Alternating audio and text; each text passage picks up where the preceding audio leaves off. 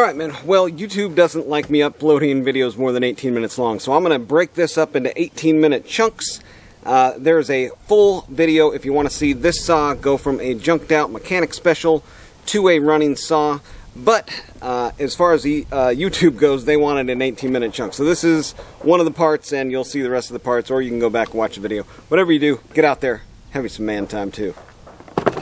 But we got our new crank seals on there, and everything is going my way at the moment. So let me get this back together, and then we'll talk about how much I've spent on this build so far.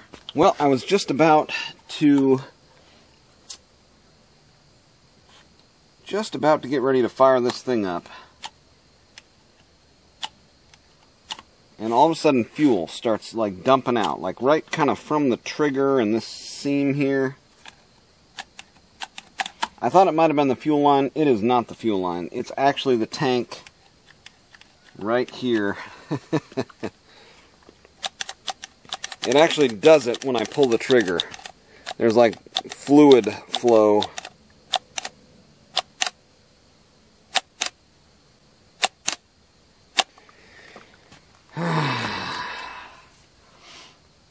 Well, add a new tank to the cost of things here. Yeah, it's just dumping like right out of the seam, right where the trigger mounts up, I'm assuming here. So here's the breakdown on this old girl.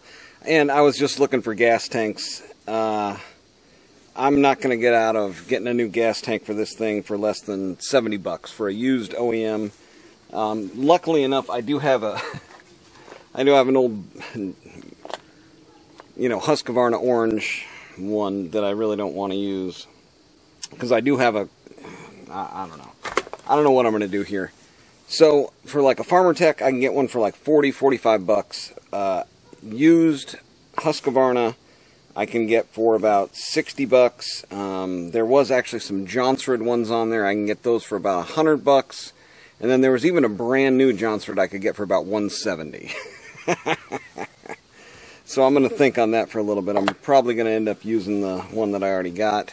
Spending another 60 bucks on an already very expensive mechanic special saw. Probably not in the budget. But let's start with the list of problems that the mechanic special had going for it.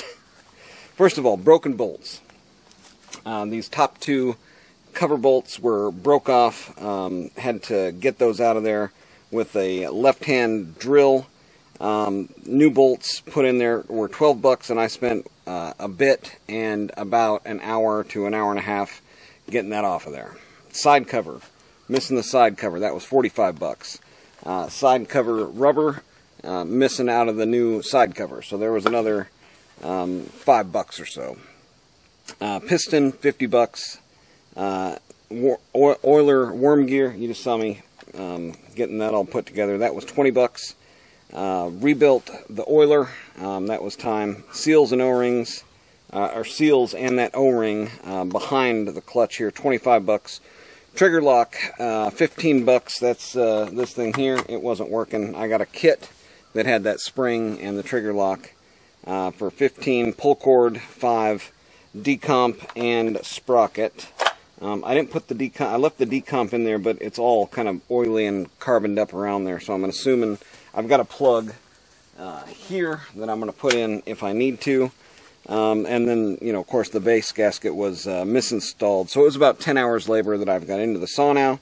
And even as low as 20 bucks an hour for my time, that's 200 bucks, plus an additional 200 bucks in parts, not including the tank, which I had. So 400 bucks, and let's say that I spent 300 bucks on the saw.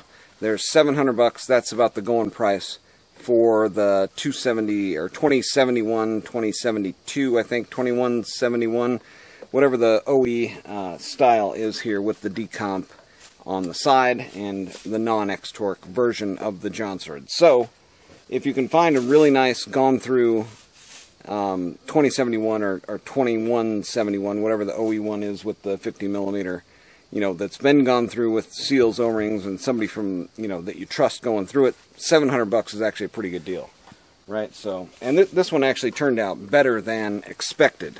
because the cylinder was in good shape. Brand new muffler on it. You know, a lot of good things going for it. All right, first start since going through the whole thing. So this is going to be heat cycle number 1. Of course, I heat cycle all my stuff.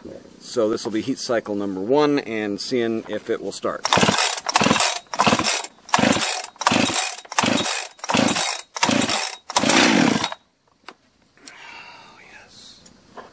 Yeah, the decomp didn't pop out. That's not a good sign.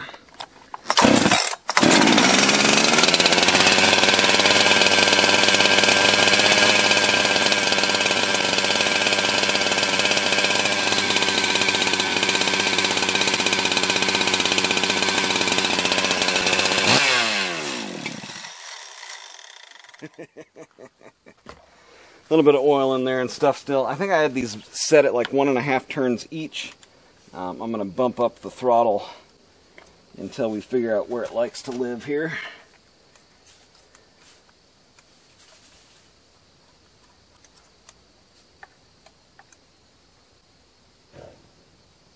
Turn that low end just a touch. Turn the high end just a touch. I won't need the high jet for right now, so let's try it again like that.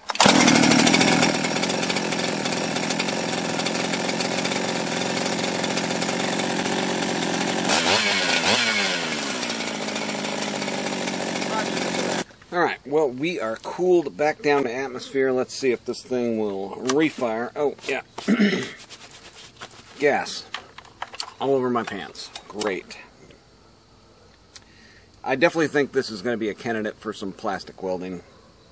Because looking at those prices one more time, I was like, I'm not going to pull the trigger. This is never going to be one of those, you know, showroom restored condition type of saws. But let's see how it restarts here after it's cooled down. Good news is the worm gear didn't blow out. We're still catching on that worm, and it's doing good. So nice break in there, nice slow at idle.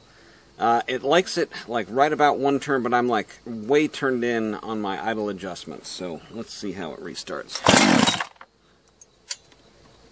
Yeah, it doesn't like to pop the decomp out, so I'll just do it. Oh, it's got good compression now. We'll keep that decomp in.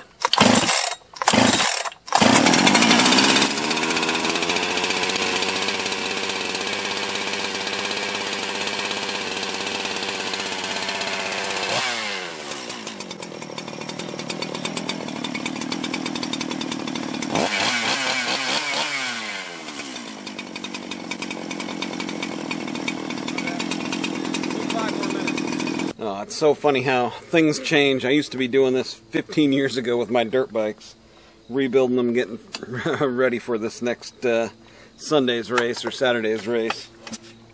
But let's see here. We're on our 3rd heat cycle. I've got my tachometer out here. I'm going to let it warm up a little bit, and then we will put the tack on it and get it set right about 13,000. I think that's where these like to live, maybe 13.5. Who knows? Let's see where we end up here. But let's see how it restarts the 3rd go-round with a little choke.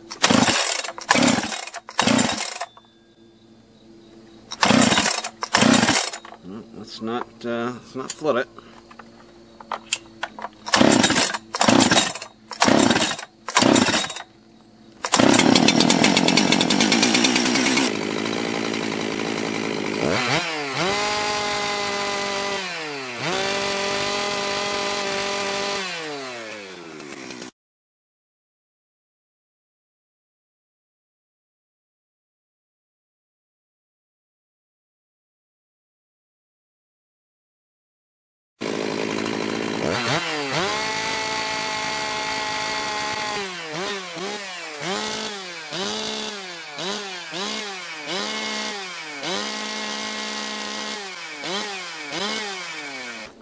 Alright, well that was 3 successful heat cycles on the Mechanic Special eBay.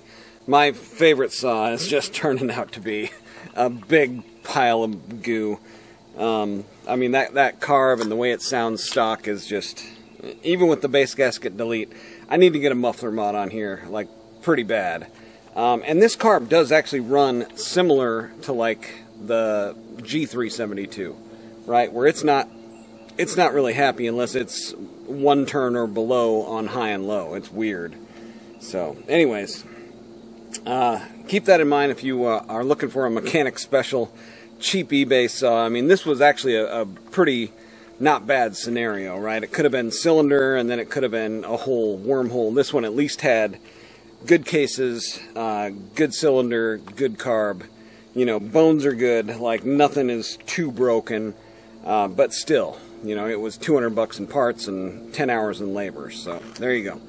Anyways, get out there, have you some man time too.